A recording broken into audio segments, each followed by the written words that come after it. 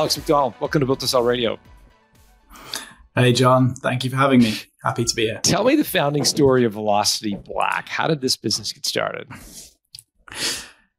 Good question. So, I mean, this is 9 years ago now, so early 2014.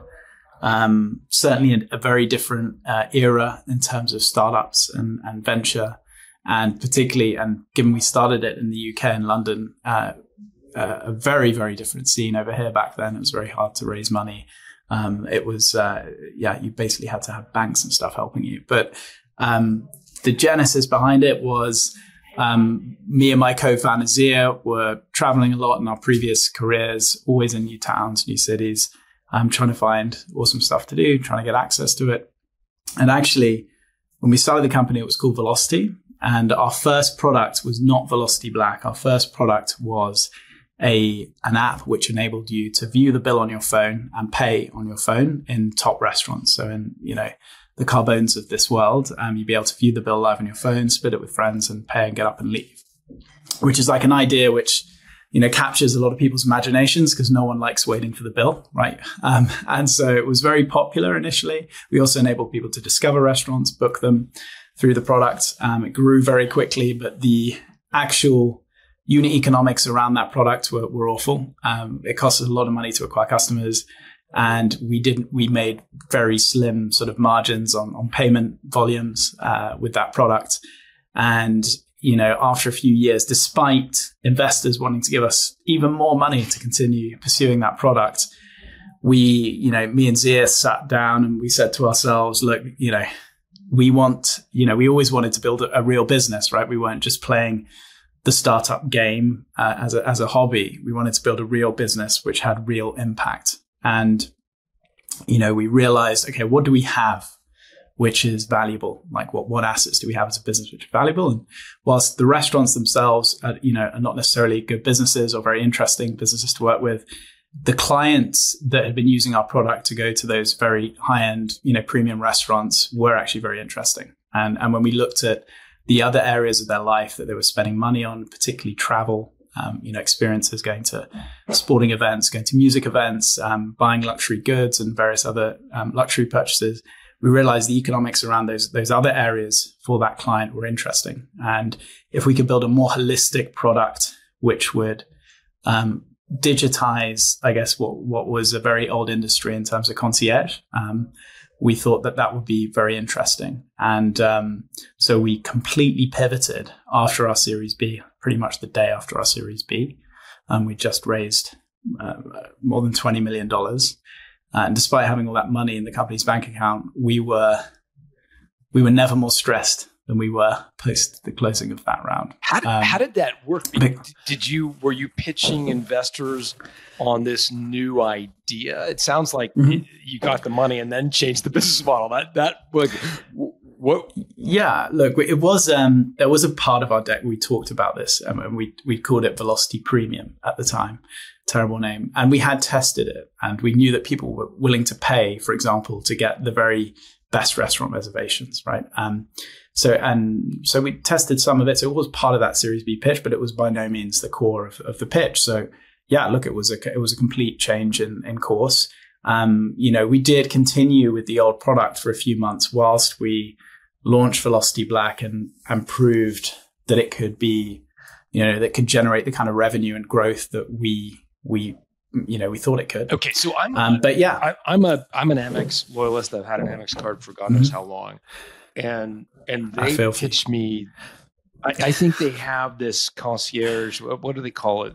Front of the line. They have Centurion. And then they have Platinum. Yeah, I don't think I'm fancy enough to get the Centurion. I've got the Platinum, I think, or maybe yeah. So I think in theory, I get a call from my Amex rep like once a month, and I feel I've never returned the call, but they also, I think they want to get me using the extra stuff that the card has in order to make me more loyal. I haven't yet, but I know people that use front of the line. I think they get like concert tickets and stuff. It just hasn't been my headspace. So as I'm trying to get a sense of what Velocity Black was, it was something similar to what I have access to through Amex, which is I could call and get premium access to fancy restaurants or concerts that are sold out. Am I getting it kind of right or totally off base?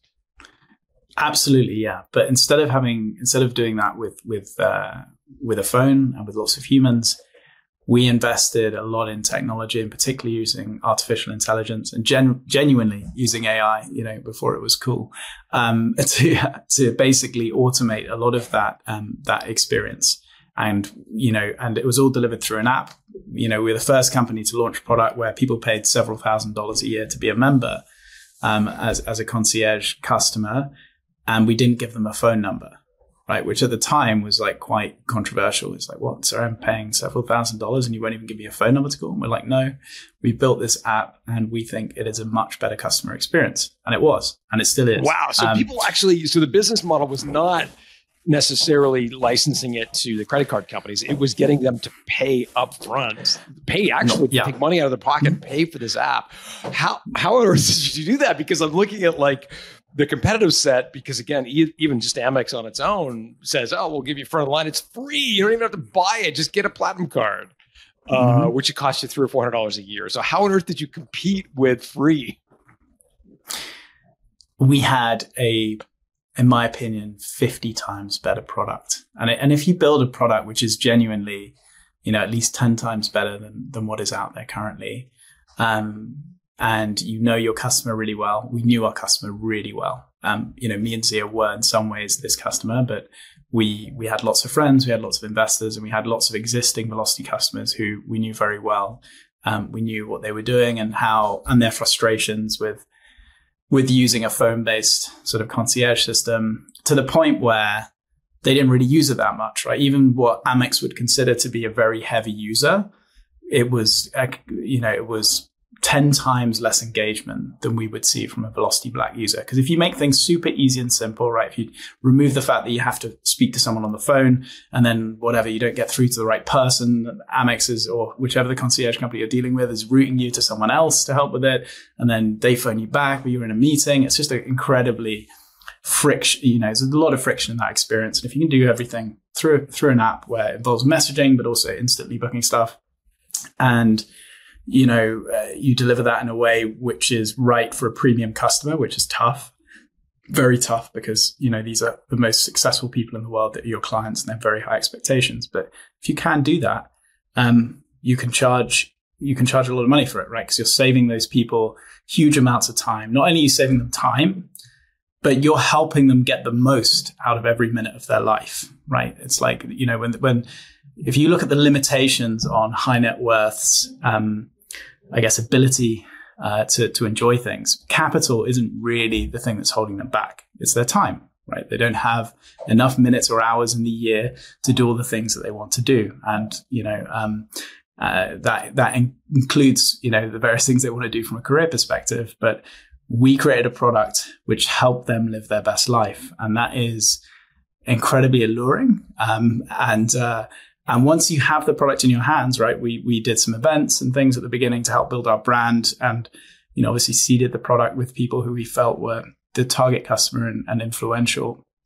And, once people really experienced that, it was very easy for us to price it. And actually, I believe we could have charged a lot more money than we charged on an annual basis. I'm still struggling with what the product is, because I'm visualizing. Okay, so it's an app where 24/7, 365, you can message in, and you will, whether it's dining, travel, experiences, luxury goods, you want to book a last minute table at Carbone, you want to, book a flight, a business class flight from London to New York at a much better price than you find online. You message in, you'll get a guaranteed 1 minute response time from a specialist in whatever you're requesting. The technology, a lot of it is around natural language understanding. So it interprets your request, it routes it to the right person. In some cases, it will automate some of the request flow. It will hit various APIs and do various things to make it basically give the agent who's handling your request superpowers, is the way I'd put it, and deliver what you want in a personalized way. And because we know a lot about you, we know when someone's onboarded, we gather lots of information about them and their lifestyle. We're able to do things in a way which is hyper personalized, but at scale, right? Which is really challenging to do. Hyper personalized normally means I need to know you really well, John, to give you what you want. But if we can make the system know every client really well, then any person you're dealing with, even if you haven't, spoken with this agent before through the app, will be able to deliver you a hyper-personalized service. Got it. Okay. So that's super helpful. And I'm just trying to get my head around the supply of the unique experiences. So if I'm David Beckham, I've got a fleet of assistants who can get me into Carbone anytime I want, because I'm David Beckham, and I just make I get one of the 3 people that are following me around in my limousine to like just do it, and I don't need to know how it happens. So I'm assuming, and then if I'm like John Warlow, shitty little John Warlow, he just calls Amex and waits on the phone and tries to get in, and they tell him, "Oh well, let me transfer your call." So you're in the middle between David Beckham and John Warlow, right? You're an elite customer who maybe doesn't have a fleet of assistants, but has a desire to have these very premium experiences, right? It's somewhere between those two people. Am I getting that right? Well, we served all of the groups that you just talked about. To give you one example, he was actually a shareholder of Velocity, and he's a very big sort of hotel founder and investor. Multi-billionaire. He does have 11 assistants. They did have access to the product, right? We had assistant accounts and stuff, but he would still use the product himself directly. Really? And there are certain things, of course, yeah. There are certain things. Firstly, let's say you've got an assistant and where she's based in Miami. Okay, cool. You're traveling to Switzerland and you want a reservation at the Gustave Palace, and you want various restaurant reservations. Does she know which are the best restaurants to go to? Right? No, well, we have a global team of experts in all these different places who are able to not only help you get access to the reservation, but know which place you should go to. Right? And that's the level. There's a difference between an assistant and an advisor. I used to talk to the team a lot about this. Right? An assistant is really someone you trust to execute something for you. An advisor is someone you listen to about what you should do. And our sort of aspiration was always to take what our service from not just being an execution sort of assistant level product to actually being an advisory product. Because, if our clients trust us enough to let us tell them where they should go, firstly, that makes the execution part much easier for us, right? And secondly, it's just a much higher value relationship. You'd pay an advisor a lot more than you pay an assistant. And so where does but we had clients with 11 assistants using the product directly themselves. And sometimes it was for expertise reasons why they'd use it. Sometimes it's because something was so important to them. As you might know, John, every time you have an intermediary between you and the person who's ultimately delivering you a service, there's an element of Chinese whispers and breakdown in communication, right? And so for stuff which is super important to someone, very personal, they want to be directly speaking to the person who's helping them do it. Yeah. And so they'd use the product. But yeah, we had everyone from these sort of top tier celebrities and athletes using the product through to a lot of platinum card members who were frustrated, maybe looking for a more modern experience. Yeah. I think I get it now. I love this advisor concept, and thank you for distinguishing it between an assistant, because I think that's really cool. When you think about an advisor, they're obviously informed. Was that done at scale, meaning you had an algorithm that was picking the 5-star rating and you're picking the buzz about a certain restaurant in Geneva or whatever? Was that at scale, or was that like a human being that was scouting out the cool restaurants in Geneva or the cool concerts? It's a bit of both. Okay. A bit of both. But you'd be surprised at how similar the lifestyle, tastes, habits of a high net worth individual in London is to a high net worth individual in Hong Kong or in New York or in Spain or sitting in Madrid. It's a very homogenous set of tastes and interests. I'm not saying it's completely homogenous. You still need to personalize things. But, we used to joke, or I used to joke and say, right, it's Japanese Blossom Month, right? We knew all of our US clients would be going to Japan for that month. And, there is a lot of trends around the places that they go to and the things they want to do.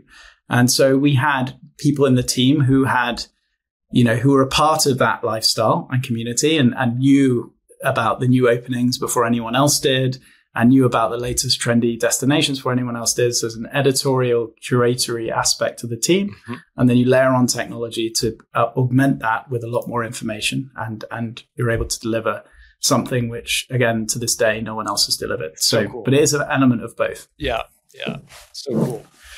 Talk to me about the financing journey you guys went on, because it sounds like Series B was the $20 million raise and like the pivot to this new model. But there was a seed round, I think, and maybe even Series A before that. So maybe just walk through, what was the first round you raised, and how did that change your thinking about the business? Sure. So me and 𝙁were lucky enough to have done well in our previous careers where we had a little bit of capital we could invest, just over $100,000 each in the business when we first started. And that helped us at least build our MVP. We built an MVP with that of our first product. Once we had the MVP, we went to basically friends, family, and sort of extended group of advisors. I did a small seed round. I think it was just over $1 million, if I'm not wrong. We used that to sort of expand the product into a lot more, increased distribution, let me put it that way.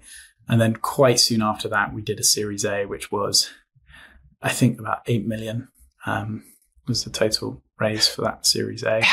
Let me ask you, Alex, before we go further, how did raising the seed round impact your approach to the business?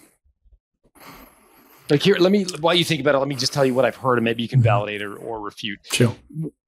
It's all well and good when founders kick in cash. I get it. But when you actually go raise external money, all of a sudden there's this clock that starts ticking, because external people, friends, family, advisors want a return. And so there's this obviously implicit goal to build to sell, that we are going to have an exit at some point, and we need to help you monetize this investment that you've made with us. And I'd just be curious, did that happen with you? Did a flip get switched to think, man, we got to get a return for these guys, or not? We always wanted to build a big business. I wasn't personally thinking about exits at that point in time. There was no exit strategy. Of course, if an investor asked, we would have a good answer, but there was really no exit strategy. Me and 𝙁just really wanted to build a big, impactful business. And we never planned on selling any of our own shares. We never planned actually on selling the business. I'm sure we'll get onto that, but that was never part of the plan. Like, it was, it became, a few years later, it became obvious to us, right, that we would at some point have to actually at least get some money back for these shareholders, because, after several years, people do start asking questions, right?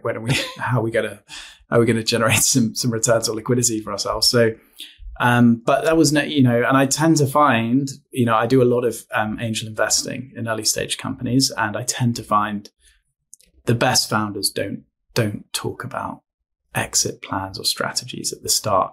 And it depends what they're building, right? There are some companies, and look, there are many great bootstrap founders I know who build stuff to sell, right? And I love that, and it's an awesome way for them to create wealth for their families, etc.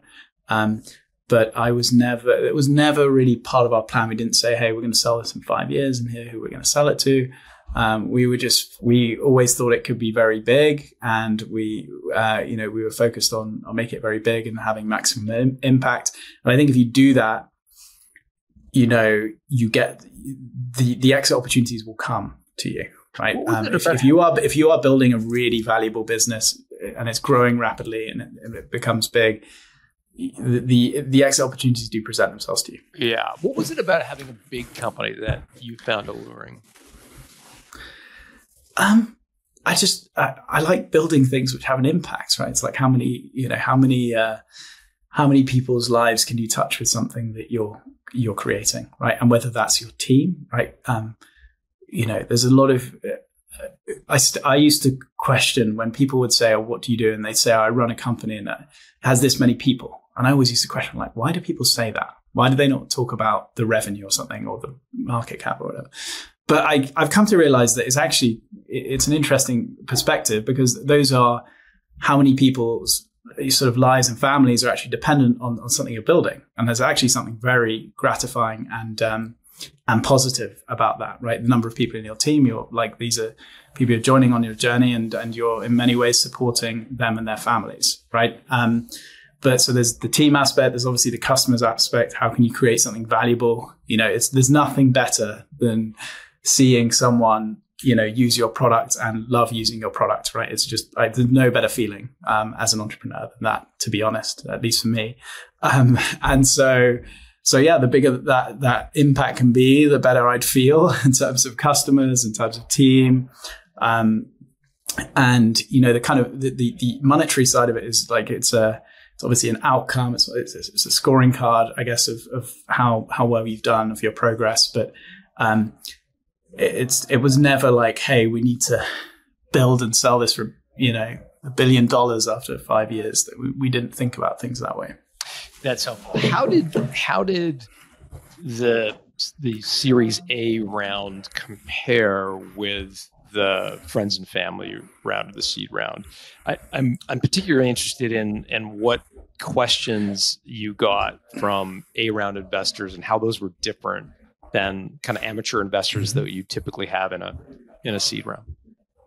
Yeah, it was a lot more thorough and detailed process. In what way? In some ways, I think our friends and family / seed round was, a few decks and a few phone calls and maybe a couple of meetings, and it was done. I mean, it was not, it was nowhere near as rigorous as the Series A, where we put together very detailed data room with dozens, if not hundreds of documents. We did basically what back then you'd call it a roadshow. We wouldn't be doing these things on Zoom or calls. You'd go meet a lot of investors, and we went to meet at least 50, if not 100 investors for that Series A. And the questions are very detailed. The pitch, I think there's really two parts to doing a fundraising round like that. There's the pitch, and you have to grab the imagination of the people that you're speaking to, and for them to understand that you're, an intelligent, resilient founder who's got sales ability and can grow this to be very large. But then there's the kind of rigorous follow-up from that, which is like all the detail, like when they're asking detailed questions, how thorough are your answers? Do you really demonstrate that you know your market, that you know your customers? Do you demonstrate that you've got what it takes to be, the founder of a fast-growing company? And that second part takes up a lot of time, right? It's first part takes up a lot of energy because you have to be on top of your game when you're pitching an investor. But the second part takes up a lot of time. You have to, carefully draft and think about responses to emailed questions. You have to create sometimes entirely new documents and policies based on questions. Can you show us your cybersecurity policy? Okay, we better go and create that. So it's a lot more rigorous. And again, it's a journey. For someone to lead your round and have, in many ways, the reputational risk of leading a round, right? Because most of the other investors who come in, they don't have a reputational risk really around investing in the round, whereas the lead really does, because they're meant to have done the real homework on you. They're meant to have, rigorously done some DD and obviously negotiated the terms, which everyone else follows. So, you have to build good trust with whoever that lead is, and that takes time, right? I don't think, certainly nowadays, this may be the case, this may not be the case a year and a half ago, but right now, I don't think there are rounds getting done where you're sort of talking to an investor for the first time and they're writing a check a few weeks later, right?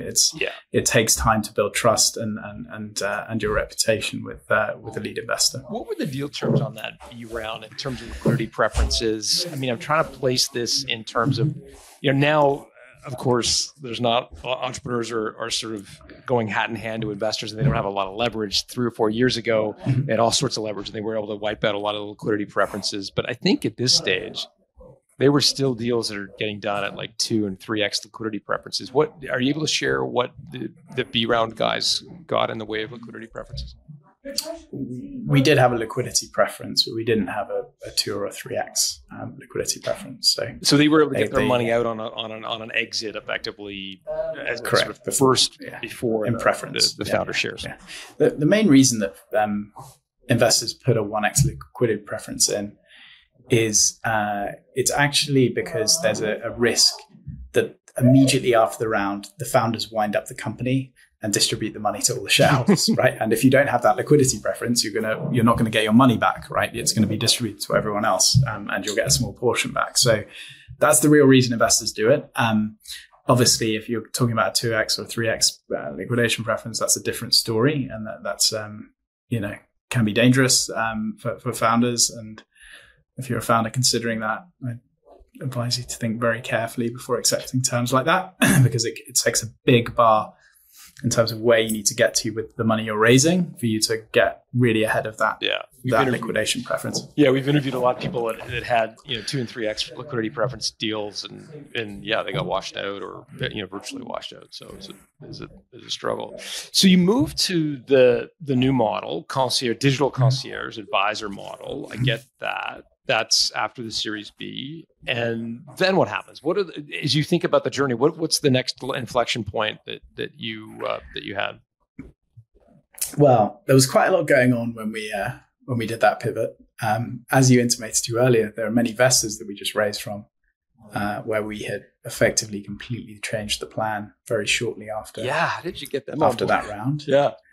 Well, yeah, look, we did end up going out and asking shareholders to approve that, and they did approve it.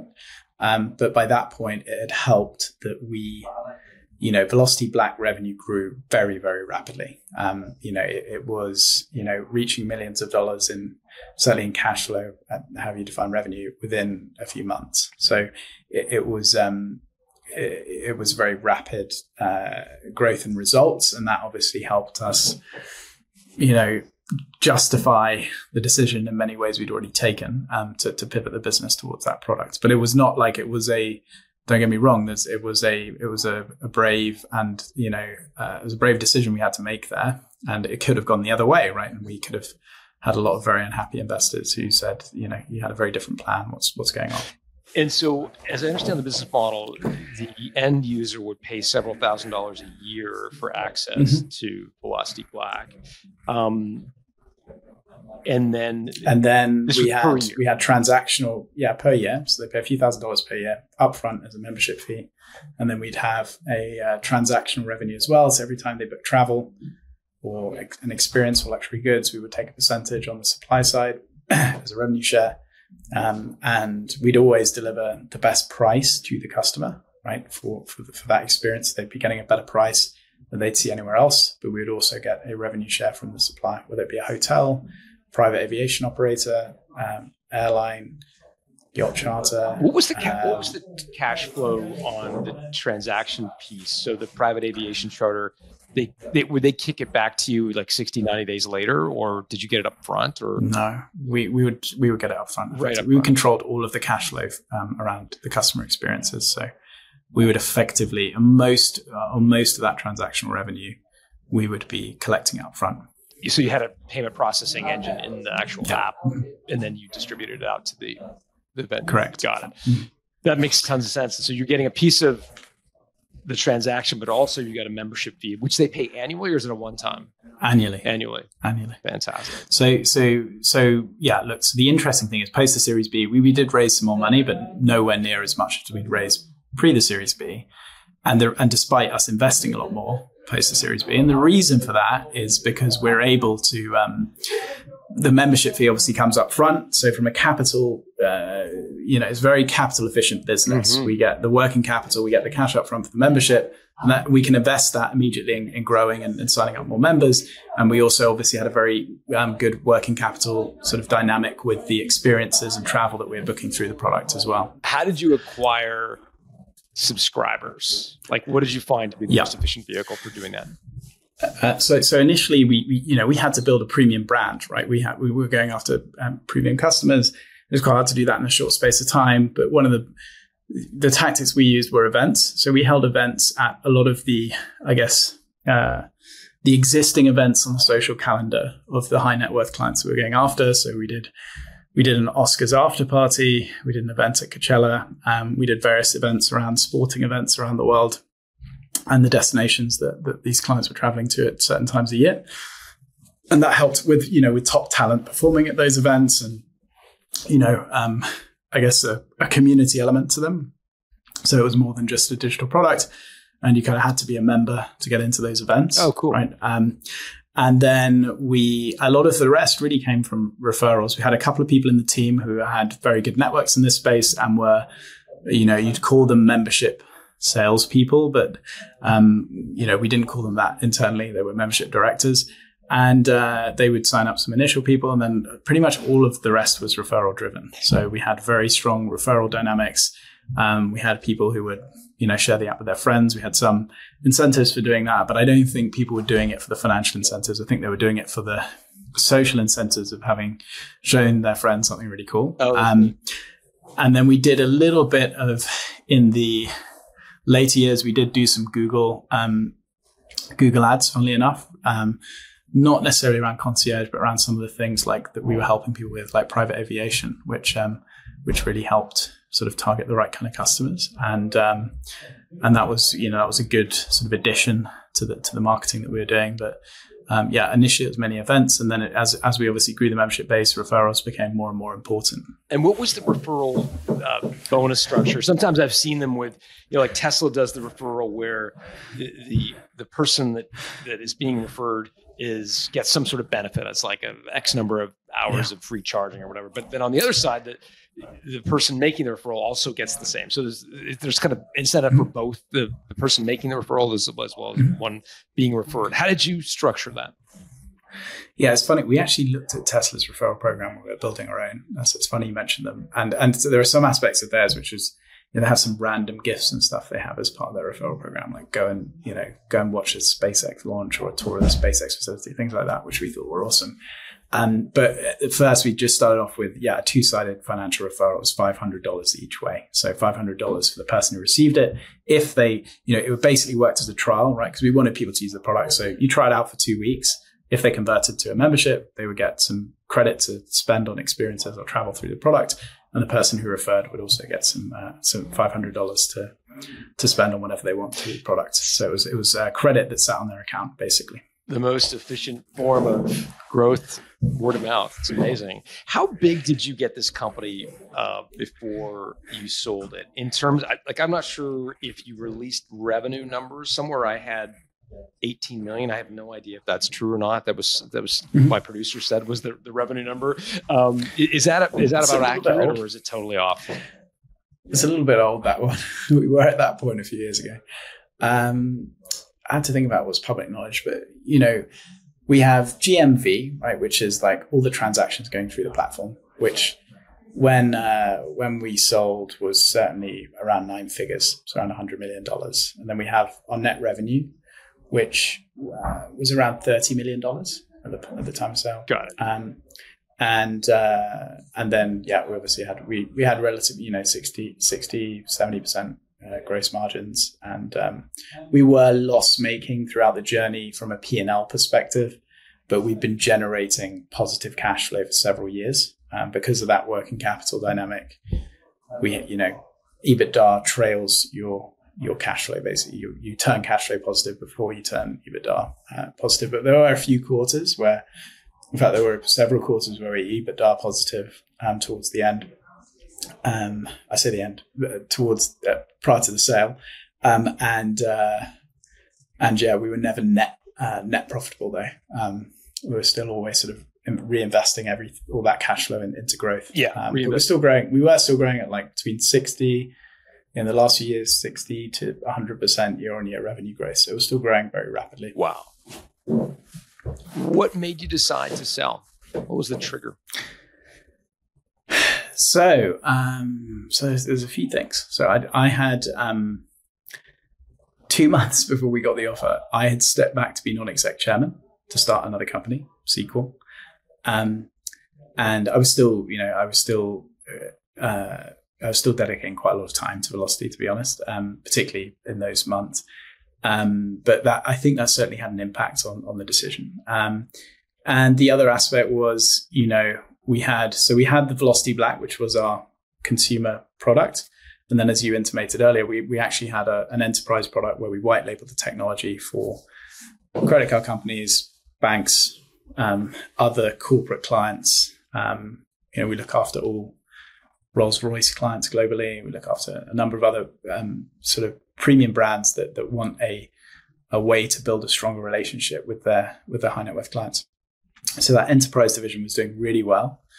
And, we had thought for a number of years, because we knew how unique what we built was, and not just on the client side, but all of the internal technology we had around managing requests, payments, the natural language processing, all this stuff we've been doing. We knew it was completely unique. And we felt it was a matter of time before a bank or a credit card company would make an offer. We never started a process to do that. And, with Capital One, it started out as a partnership discussion. And so we signed a partnership agreement with them to help them launch a new product. And that then turned into would you like us to invest in you? And we were like, no, we don't need any money, because we didn't. And then eventually it came to well, would you consider, us acquiring you? We weren't planning on selling the business at that point. And whilst I was at that point part-time in the business and 𝙎 was continuing full-time, I fully backed 𝙎 to continue growing it and take it to, the heights that we thought it could get to. But look, when you have a $50 billion market cap bank say that they're interested in buying you, I think you have to listen. Yeah. You have an obligation, particularly, we were 8 years at the time of the offer, we were 8 years into the journey, and we had some shareholders who had asked us, what's the plan on, are you guys going to list? Are you going to sell? So we knew there were some shareholders who wanted to sell. And I think you have an obligation to at least listen to what the offer might be, which we did. And they made an offer, which was a good initial offer, and beyond, I think probably beyond our expectations at that point, to be honest. But we felt like obviously you have to maximize value for the shareholders. So received the offer. We immediately appointed a bank to run a process, started that process, and then we received a second offer, which was a better offer, which we accepted. And once we accepted that, we were in exclusivity. The second offer was from Capital One as well. Correct. So let me get this straight. They say, hey, let's partner. We got a new card we want to launch. You say, sure. They say, hey, can we have exclusivity? You say, no. Did the specter of exclusivity come up from them, or they wanted to? Look, with every offer, they would, I'm not going to comment on how they go about M&A, but I think for a bank like that, if they're going to buy someone, and they're putting an offer on the table, I think they're going to need you to be an exclusive. No, sorry, you misunderstood my question. I'm assuming in these partnership conversations, the ones I've been involved in with very large enterprise companies, they usually start off in an innocuous fashion. They're like, we want to work with you. And then they realize you've got something really that they don't want their competitors to have. So they ask for exclusivity. That obviously puts a cap on how fast you can grow. So you're like, no, I don't want exclusivity. Right. And then they're like, well, can we invest? And you're like, I don't want money. And then it goes. So did it follow that sort of trajectory where they wanted exclusivity on the product? You're like, no, because we have all these other enterprise clients. Yeah, I think that pretty much every enterprise client that we had asked for exclusivity. And we may have given it for like a couple of months to someone to give them like an advantage in a certain market, but we never agreed to sort of a category exclusivity. And yeah, like that's pretty much how the conversation goes, without giving away any details. Yeah. The other aspect around us not agreeing to an investment offer, and they've invested successfully. They're probably one of the most successful corporate venture investors out there, Capital One. They made some amazing investments, if you go and look them up, including Snowflake and a number of others. for us, we felt, particularly given how strategic they were to what we were doing, besides not needing the money, we felt that accepting an investment would basically preclude a whole number of potential exit paths in the future. There's lots of their competitors that were interested in buying us and had been for a long time, who obviously would have completely disengaged after an investment from them, right? So we felt like strategically it would be shooting ourselves in the foot to take investment from someone so strategically close to what we're doing, with lots of potential competing exit routes. So we decided, that wasn't for us. And but yeah, it's pretty much that sort of progression as you discussed. It's partnership, and then it's like, wow, this is amazing. How can we lock it down for ourselves? and it sort of ends up in the successful sale of the company. You mentioned something in passing, and I want to go back to it because it is a pretty big deal, and that is that you had made the decision to step down 2 months previously. Maybe Can you walk us through what went into that decision? Sure. I had, I'd probably thought about it a little earlier than that, actually. I've been thinking about it just before COVID, and then COVID hit, and I was like, right, there's no way I'm adding complication to this terrible situation. We're going to get the company through this, and it's going to come out even stronger, which it was. At the point where I said I wanted to step back to non-exec chairman, I wouldn't say I was leaving, but when I wanted to step back from at least the executive responsibilities I had, the company was in the strongest position it had been in its history, in pretty much every metric. So I felt like the company was in a very good place. We had a lot of, at that point in time, there was still a lot of innovation happening from a product perspective, but from an operations perspective, which was everything I was involved, responsible for, most of the revenue of the company and most of the headcount, there was less, like, it was a very stable ship by that point. How many employees? There've been a lot, just over 100. Okay. So still relatively small. But we had, they're like, you obviously, as well as you're iterating with product, you're iterating with your operational processes, particularly with something as complex as what we're doing, right? Think about all the different segments we were focused on, right? From dining, travel, experiences, luxury goods, and within those dozens or hundreds of sub-segments. And within all those sub-segments, you have hundreds of suppliers and partners, right? It's operationally incredibly complex business. So the early years of building that were, incredibly intense and were 24/7 level of commitment, which in some ways it's certainly taken out of me, right? There's only so long you can do that for. But yeah, I felt like the company at that point, from an operational process perspective, from a team perspective, was in a very stable place, and we were in a place where we could continue growing a lot of revenue and the operations team without it directly being managed by one of the founders.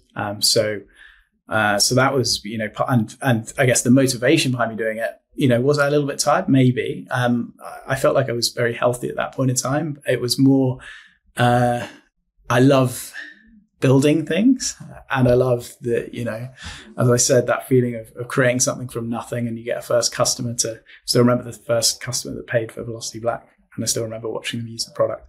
And I love that part of the journey the most. And there are ways you can thread that into later parts of the journey. You can still do a lot of that innovating and launch new products later on, but a lot of that had gone by that point, right? And just being frank. So, and I'd been doing a lot of investing in early stage companies myself. Stumbled across an idea that a couple of friends were working on, and felt that it was the culmination of all my experience as both as both a founder and operator and as an investor, and felt like it was too good an opportunity to not start. So yeah, those are the reasons. What was the reaction of the investors that were investing in the company, the Series A, B, and so forth, when you announced your intention to step down as kind of a managing director or CEO or whatever your title was at the They were relieved. They're like, thank God we finally got rid of it.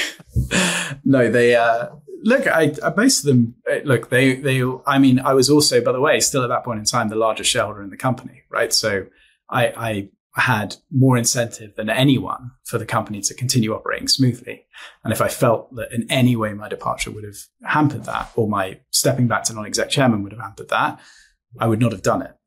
So I feel like a lot of them know me very well, and trusted me. Therefore, I had a few, we had quite a large cap table in terms of number of individuals, and a few people reached out sort of with some concerns or worries, but once they spoke to me, they realized there wasn't like something else happening, right? Frequently in these situations, something else is happening, right? Someone's done something wrong, or someone's really getting fired, or whatever it may be. But that, that wasn't the case here. And I feel once they spoke to me on the phone, they realized, and I explained the situation the company was in and how strong it was. And, and they knew I had more of an incentive than any of them to make sure it succeeded. They realized, it wasn't, it's not the end of the world. So. How did you retain so much equity? When I talk to people who have gone through 3 and 4 rounds of financing, they're down to single digits. Yeah, we were still double digits. But it was, I guess the answer is that we raised at high valuations, to be brutally honest. And yeah, like I would say, me and 𝙎𝙊 were still the largest shareholders at the point of the exit, right? But yeah, really it came down to the fundraising dynamics. We were raising, I think, at a good point in time, to be honest. We both had quite credible backgrounds in what we'd done previously, and we had such a large network of potential investors, both us directly and then some of our other investors that came in early. And I would say it's definitely one of our strengths, fundraising. Both me and 𝙎𝙬's absolutely world class at it. Really we would kind of set the valuation, and we'd speak to enough investors until we filled the round. And how did that play out in exit? Because, of course, the flip side of getting a high valuation is in order to get a return for those investors, you got to get like an astronomical sale price. So how did that sort of impact your thinking when it came to exit, that you'd raised money at these sort of lofty valuations?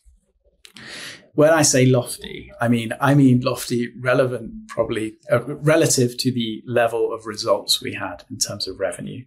We never raised at, billions of dollars in valuation. The exit, whilst I can't personally comment on the price, the exit price was a significant multiple of the last valuation that we raised at. So all investors were getting a good return on what they'd invested. But yeah, look, if that hadn't been the case, I think my suspicion is that Capital One, well, they certainly knew the last valuation that we raised at, right? So my suspicion is that their offer was almost based on that, right? They're thinking, okay, there's a certain level of revenue here that we can maybe justify with this valuation, and this is a good return for the latest investors, and would be hard for both the founders and their latest investors to turn down, right? So sometimes that's that kind of, yeah, go ahead. Sorry, Alex. Sometimes when I talk to people who've done multiple rounds, there's differing views on the cap table around exit. So that, and what's a common theme is that the later stage investors are like, don't sell. We can take this thing to the moon. We didn't invest for you to turn around and sell it 6 months later or whatever. And then the early stage folks, friends and family in particular, and certainly, the early folks are like, are you kidding me? They're offering you X. Are you like, where do we sign? Did you have any like struggles herding the cats associated with the investors and placating everybody with the deal? No. Everybody was happy. Very happy. Good stuff. There may have been one person, like the most recent people, I think we'd taken a little bit of capital at some point in the past couple of years. And there were a couple of people who were like, oh, you sure we don't want to go to, the billions of dollars here? There was a couple of questions like that, but I didn't have anyone reach out like saying, don't sign this, like terms are terrible or valuation's not correct. And what about you and 𝙎𝙊𝙐𝙇𝙇? Did you guys align on the decision? Oh, sure. We were the ones who were most questioning of whether we should do it, right? Out of anyone. I think, once some of our investors knew what the offer was, they thought we were insane to even think about it, because we were thinking about it. Take me inside that conversation over pint with 𝙎𝙊𝙐𝙇. What, you must have had was there a discussion around is now the time? For sure. Yeah, for sure. And so what was that discussion like? So we sat there, I still remember when we got the first offer, I was very excited. I still have I have a whiteboard at home in my own home office, and I wrote the number down on my whiteboard because my wife was on a call, and I went and showed it to her. So I was very excited even when we got the first offer, and I thought it was a great offer. But equally, I did believe that we had what it takes to continue growing the company. I believe we had a unique product. I believed in 𝙎𝙊 and his ability to take the company to the next level.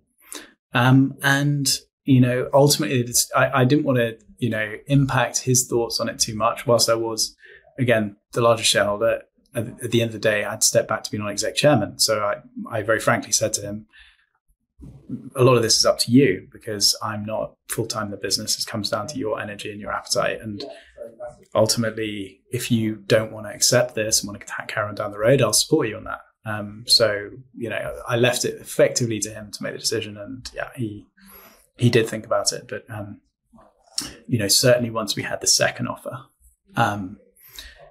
he was fully on board with it. Are you able to share how much more the second offer was on a percentage basis? I think the first offer, there was a range. And then the second offer came in probably 10% above. The top end of the range? Basically, yeah. And there was some other sort of incentives and things in there, which made it, good stuff for the team. And they thought more about how do we motivate the team, keep them incentivized post the acquisition, things like that, which made us, I think it was overall a very, very good offer. So sounds amazing. I'd be remiss in letting you go before I ask you a couple of lightning round questions. They just require a phrase or a sentence or two.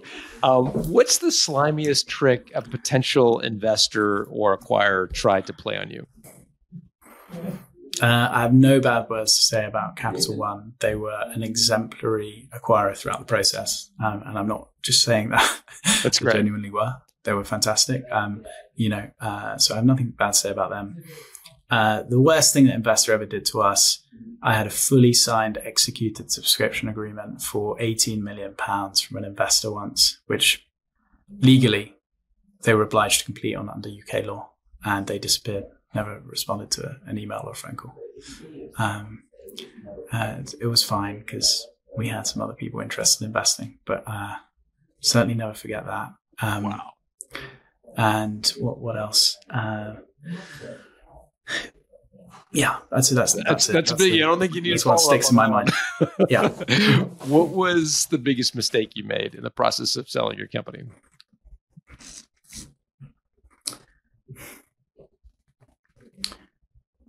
I think if I was to think back and think about anything we could have done better, I would have appointed a bank earlier, probably, because we did appoint a bank to help with the process, right? And I probably would have taken the Capital One sort of signs of interest and said, right, they're going to put an offer in. Let's appoint a bank right now, start the process. And then at least a few more people have enough time to get up to speed to maybe put some other offers in, and then you have a really competitive process, right? That's probably the only other thing I would have changed. But again, I don't think we lost out on that in dollar terms, because they upped their offer significantly. I've heard selling is, you've heard a lot of entrepreneurs we interview, a roller coaster emotionally. What was the lowest ebb you reached during the process of selling your company? In the actual sale part? Mm-hmm. They had more lawyers working on the deal than we had employees. And at a certain point, and rightfully so, they're a financially regulated institution, and there are a lot of boxes that need to be ticked from a regulatory and compliance perspective. there were certain points where I could tell, well, firstly, 𝙎𝙊 and the whole team that were working on it were just exhausted, right, by the number of requests and stuff that were coming in. And I was not working at all on my new business. I was full-time helping with the process, obviously. There was a time where we were very sapped of energy, let me put it that way. So yeah, and at those points in time, obviously, when you have the most terse conversations or disagreements with people, but we got through it, and we, I think with the help of our board and various other advisors, we managed to, get all the responses in and make sure we stayed on track. What about highest emotional point? I would still say the moment we got the offer was still that was when I realized we'd really built something very valuable. This is where you wrote the number down on the whiteboard? Correct. Yeah. I was very excited. As you prepared for your exit, what did you consume in the way of content that helped educate yourself about the process of exiting? You had been successful in a previous career, but as I understand it, this was your first big exit. Were there books? Were there people you relied on? An EO forum? Like, who did you kind of go to for advice? So my previous career was doing distressed turnaround, distressed M&A. So I had a lot of I'd probably done a couple of dozen sort of M&A transactions as part of that career. So I had a good understanding of how an M&A process works. But those were distressed deals, which are very different from when you're selling your company for a lot of money, right? So yeah, look, I did seek counsel. Our board were great. Jamie Caring, who's got a lot of experience from a brand perspective, but helped certainly throughout the process. And 𝙎𝙊𝙐𝙇𝙊𝙐, he actually used to work for American Express, and they were both very helpful at various points in keeping us on track.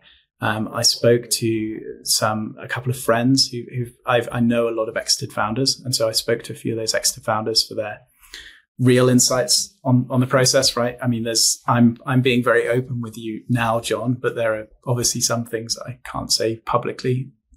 And certainly, reaching out to someone who's been through that process before would be very helpful for you. Because there's unsaid things which they might tell you on a one-to-one basis, which will certainly help you get through the process successfully and with your sanity intact. Well, I'm not sure about that. But what did you buy yourself to celebrate? I still haven't bought myself anything, Well, I haven't bought myself an actual thing. We had some drinks with some friends, and then I took some friends away for like a weekend. Where'd you go? We went, it was actually just near London. We went to a place called 𝘎𝙗 Park, very nice hotel, and rented one of the sort of villas there. And we had a great time. We hired a nice car and we had lots of activities. I haven't actually bought myself a physical gift. I will, but I want to be careful. I think a lot of it is hard to adjust. Even though I was successful before, this is just a completely different level, and it is quite hard to adjust. And I feel like in the first 6 months, some of those big purchase decisions are probably the ones that you'll regret. So I'm kind of taking it slowly on that front. I do love watches, and there's one watch that I've wanted my whole life, which is a classic Daytona, Paul Newman Daytona, which I'm thinking about. But yeah, it will be a while before I actually follow through on that. But yeah, that would be the thing I'd give myself. There you go. But you started off with an experience, which seems appropriate given the experience nature for sure of the role. I'd be remiss again in not asking you quickly about your new company, 𝙎𝙊𝙐𝙇𝙊𝙐. This sounds really cool. Describe it for our listeners. So 𝙎𝙊𝙐𝙇𝙊𝙐 is a community of the world's best athletes investing in the world's best startups. It's an app. It's an investment platform. Our clients are exclusively professional and ex-professional athletes, everyone from Super Bowl winners to Champions League winners, Olympic champions, world-renowned golfers, tennis players, a really amazing lineup of individuals. And we help them learn about investing. So we have a lot of educational content on startups and investing and entrepreneurship through the platform. And then we help them invest in the best startup opportunities out there. So we partner with leading VC funds, ones with historically great returns, and we invest directly alongside them in some of the most exciting companies, all companies which are changing the world for better. So broadly in impact categories like climate tech, education, healthcare. So things which will hopefully not just provide a financial return to athletes, but provide a return for society and for the world. And yeah, we're just getting started. We launched a couple of weeks ago. We've already done our first deal. Yeah, it's very exciting to be building again. That's so cool. So two-sided market, professional athletes and some of the world's best startups. I'm not sure how many professional athletes we have listening to this show, but I know we have a lot of startups. And so where can they go to learn more about 𝙁𝙊𝙐𝙇𝙊? So you can either reach out to me directly on Twitter or LinkedIn, or you can go to join.𝙁𝙊𝙐𝙇.co. And there's a founders page there with a lot more information about how we work. You can also apply to our investment engine, where we'll try, even if you're not right for us, we'll try to make some relevant introductions to other investors. But also feel free to reach out directly to me on LinkedIn or Twitter. And we'll put Alex's pages for both Twitter and LinkedIn in the show notes at builttosell.com. Alex, thanks for doing this. Awesome. Thank you, John.